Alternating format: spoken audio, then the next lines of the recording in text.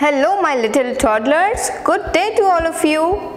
Welcome back to the Jolly Phonics sounds, and the next letter which we are going to learn is the letter W.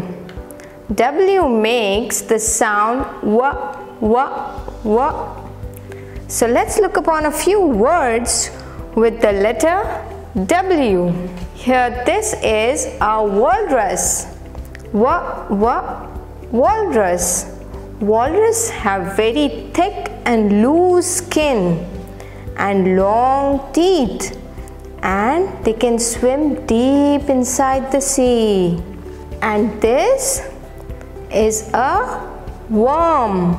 Worms. Worms are long and sticky, and they look like very small tiny snakes. And what is this? This is waves. Waves. Waves. It is the flow of water that we enjoy at beaches. Have you ever been to a beach? Yes, we can see waves over there. And this is a watermelon. Watermelon.